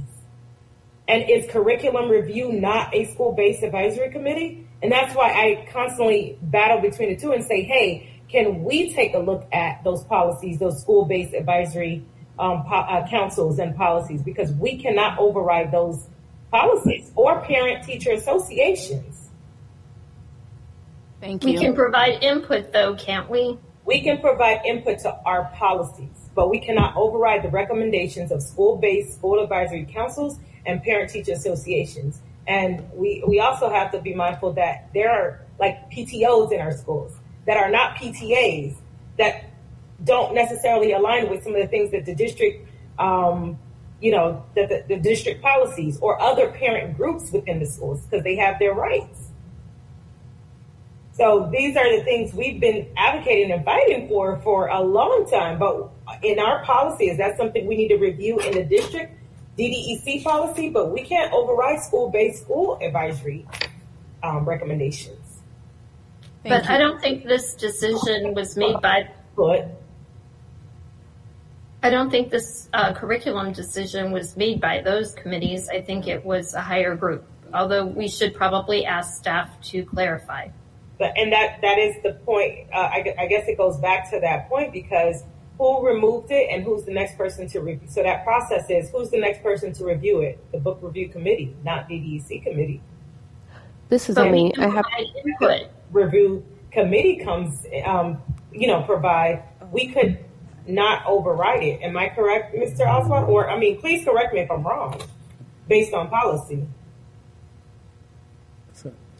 Am I going anywhere with your question, Ms. Guthrie? I think so. I just wanted to find out if there was a process for consultation. I'm not necessarily talking about override. I'm just saying, how would they, if a big decision comes before the board or the superintendent, is there, do we have a significant enough relationship where this group who is advising on matters of these levels of importance around equity can be consulted, can be brought in, can be heard from prior to decisions being made, or even just kind of weighing in? I'm not necessarily saying that we want to step into the space of overriding policies or all of that kind of formality. I'm just wondering about the consultation, if there's a relationship even with you, the chair, to say, hey, can we hear from your group, your perspective on these matters? And it sounds like that's a no. So I'm satisfied with that. I do have a suggestion for a future agenda item, though, that is really important. So should I say that now or wait? You can, absolutely. We need to extend time. It's 12:05. I move to extend 10 minutes, and then I do have to go. Do I have a second? Second. Any objections? So I know we likely will not have time for discussion here, but given that the fact that it's summer, that school is closing and we're ramping up for the start of the new school year, I'd like us to really, as a committee, talk about school facilities. I'm interested to find out some of this penny tax dollars that our taxpayers are providing to the district for the school upgrades. What schools are getting upgraded?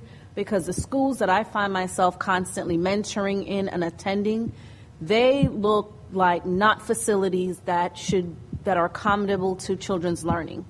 So I mentor at Boynton High, and we've been trying to do a beautification project for 4 years so that the girls' restrooms can be in working order. They don't have functional bathrooms.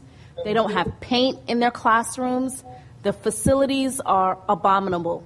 And if we went to some affluent communities and looked at their schools, we would not have kids having locked bathrooms, dysfunctional spaces, no paint in classrooms.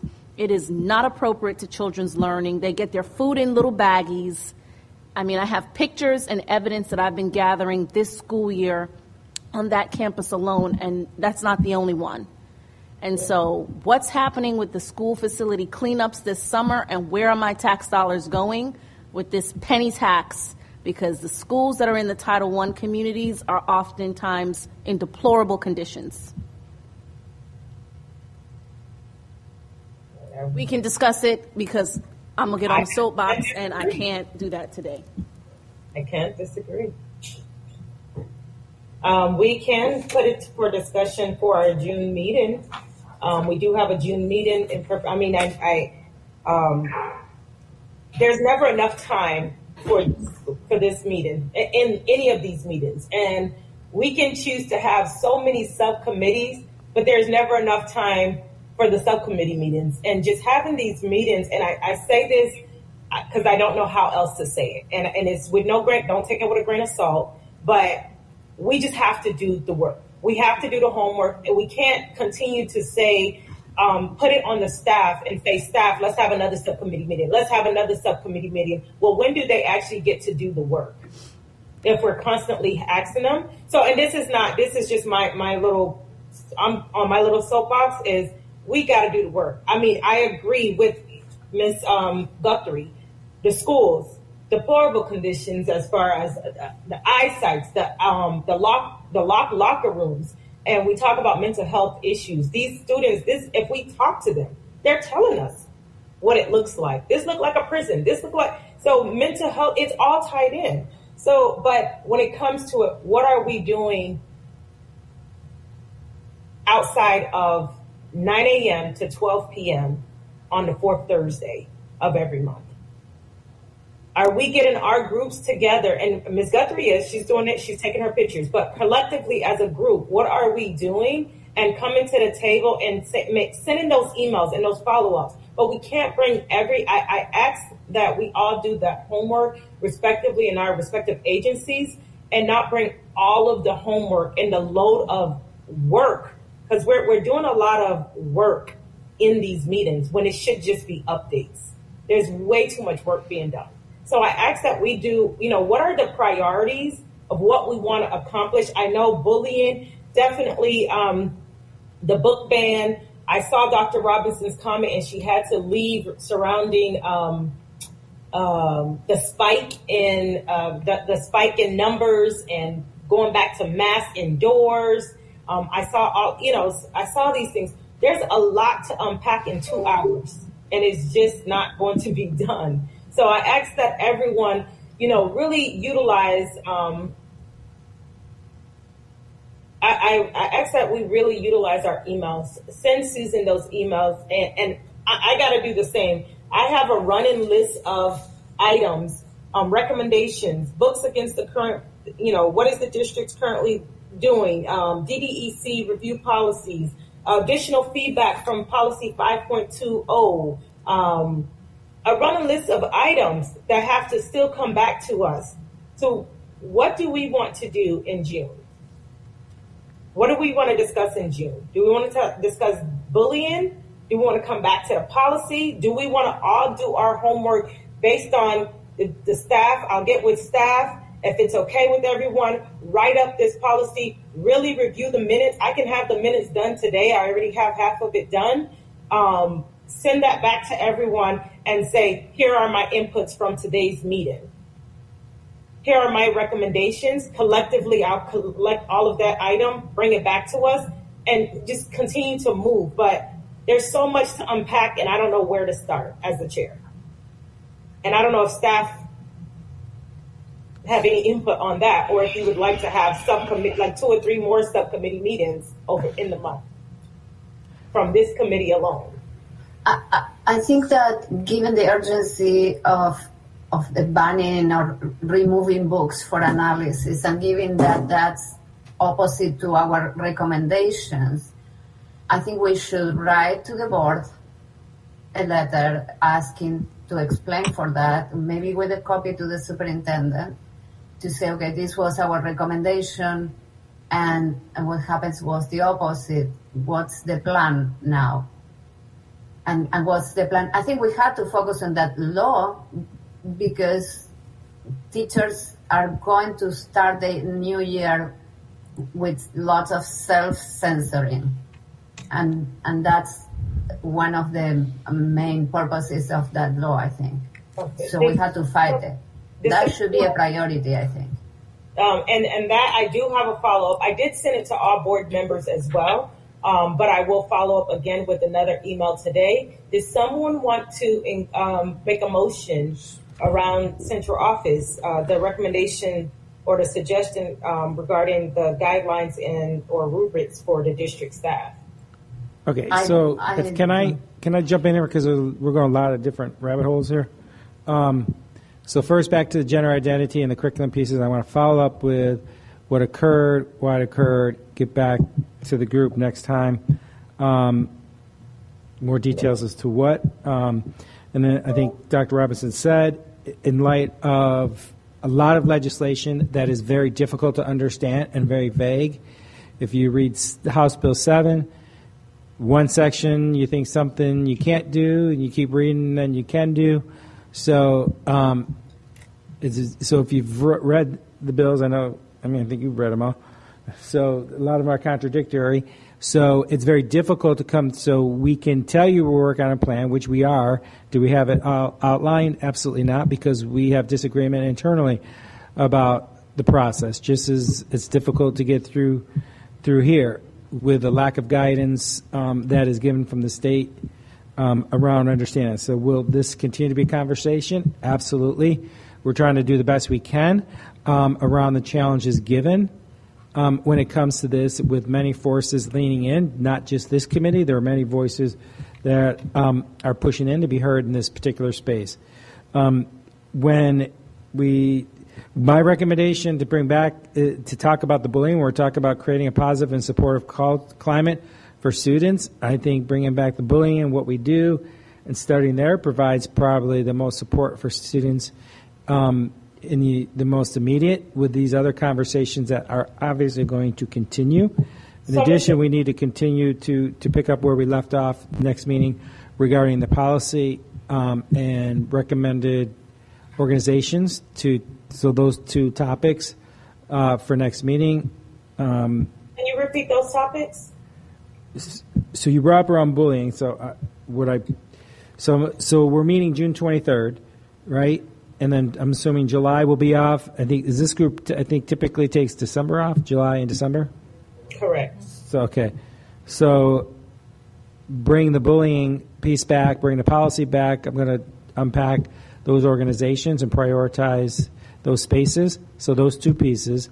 Any updates that we have at that point around our approach to addressing this curriculum, bring back if we have anything, what we have at that point.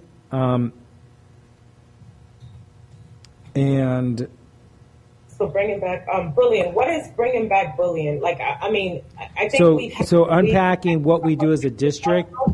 So when the bullying, so a presentation on bullying around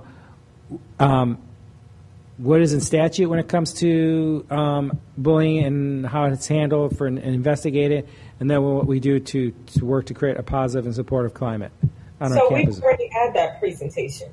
I mean, I don't know about anybody else, but we've had that presentation on what bullying looks like, what we're doing at the district. I think we're going back in circles with this presentation. So what else are we bringing before the DEC committee? Then we did it this year, or you done it in previous years? We did it this year. We did it this year. Day school, and I can tell you, we did it a couple months ago, and we actually had we needed an update, but I think the presentations are great. We can receive a copy of the PowerPoint, but we need more than a presentation. Oh, we did positive behavior support, PBS. Kimberly, go ahead and speak. I was going to quickly say that our committee is going to be looking at the trainings that go to all staff on that issue, and we can report back on that. It may not be next month, but the month after that, or the next meeting. May I quickly just ask if we can, I have a topic, and see if it's something we want to deal with in a future meeting, but it's kind of time sensitive, and it's the tragedy at Dreyfus. We are putting sheriff's deputies that are coming right off the street to fill the 60 vacancies. And I'm very concerned after what happened at Dreyfus. They come with a different mindset, and they're not used to dealing with children in general, especially children with disabilities and children from different backgrounds. And we're putting these people in there. And since I represent one of those vulnerable populations that could get hurt, could get killed in these situations, I just want to express my concern about it, that the board approved to do this. And at the beginning, right after Marjory Stoneham Douglas, they had to fill these positions And there were some really horrible situations, maybe not a death, but where they interfered with staff who was trying to calm a student down. And there were lawsuits out of it. So I just am concerned about it. It sounds like we have next meeting already covered, but I just want our group to have input on this and to, really think about it. And if it's okay, maybe having that conversation with staff, even some of these topics that we can't get to on an agenda topic here at this meeting, that if it's the will of this committee, just allowing me or the co-chair, Kimberly, to have conversations with district staff. I know we can't do it together, Kimberly, but I mean, coordinating with staff and having those conversations separately. I have to reach out to the school police on a different issue, and I can kind of ask them, since they have a totally different training regimen, what they're doing. I wish I could make it. Well, I can go to a board meeting and express my concern about this. So there, just so where 1421, House Bill 1421 does require some training that just passes when it comes to school police. Well, any law enforcement working on a campus. So I've made the new chief that just started aware of that. So as we have PBSO or other municipalities, what is the process for compliance? To put that on her radar prior to that takes effect July 1 around the de-escalation and these other trainings. Okay, I'm going to try to get a hold of those and review them, because I'm afraid that they're not going to be sufficient when they have years of training on how to take down a perpetrator or how, and also there's this fear that came out of Parkland. So it's shoot first, ask questions later, or Baker Act first, or restrain first, without even finding out if staff is working on de-escalation or really understanding the situation that they walk into a lot of times. All right, so as we close this meeting and come to a close with the meeting, is there any recommendation that comes to go before the board at the next board meeting?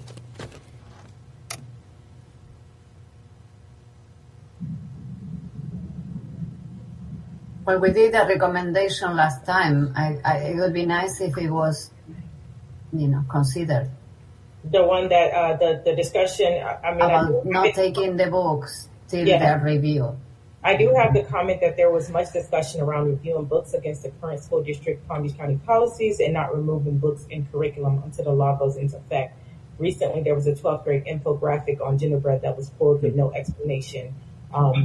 Mr. Staff, well, I'm going to put Mr. Oswald, will look into this matter and report back to the DDEC. One comment that was made was for this, or one recommendation that was made, or one comment that was made was that the central office makes some guideline or rubric for district staff on how to evaluate the books and written documents against the Palm Beach County School District standards. Now, that was a comment that was made, but was not a recommendation. That sounds good, Charmaine. This is Emmy. I don't have a recommendation because we don't have enough information about what happened here. Mm-hmm. But I think what you said and summed up in your notes is exactly correct. And I do think I'm not sure if we still have a quorum. Yeah. We're done. Wait. Yes, we still do. We still do have a quorum online as well. We're down to 8.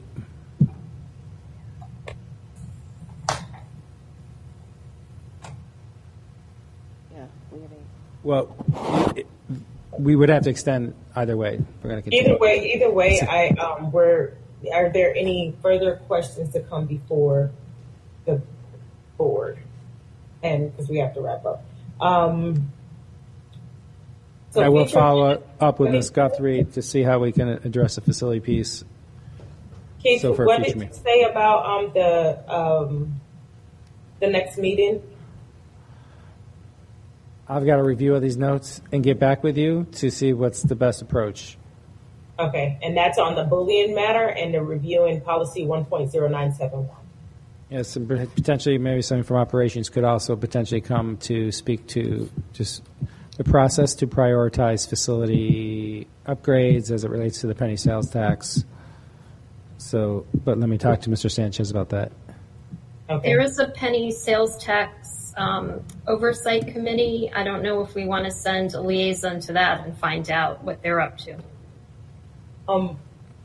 And just to wrap it up, perhaps I can make a recommendation that anyone that we have identified or any agencies that we've identified to come on the DDEC, maybe they can come and make a 5-minute presentation at the June meeting prior to our policy review so that they can share about their organization, or even if they have an interest to serve on the DDEC. Without any further... I'm sorry? On a very positive note, next Tuesday, there's going to be an orientation for about 50 possible new students for the school from Ukraine that are going to be coming to the Palm Beach County School District.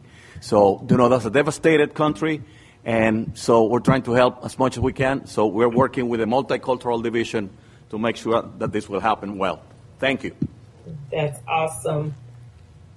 That is awesome. Good news. Great way to close us off, Mr. Pagan. Do you want to do the honors if there's no further questions or comments to come before the committee? Motion to adjourn.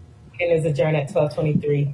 Ladies and gentlemen, have a great day. So the next one is on the 23rd? Correct. Next meeting? Yes. Okay, thank you. Thank you all.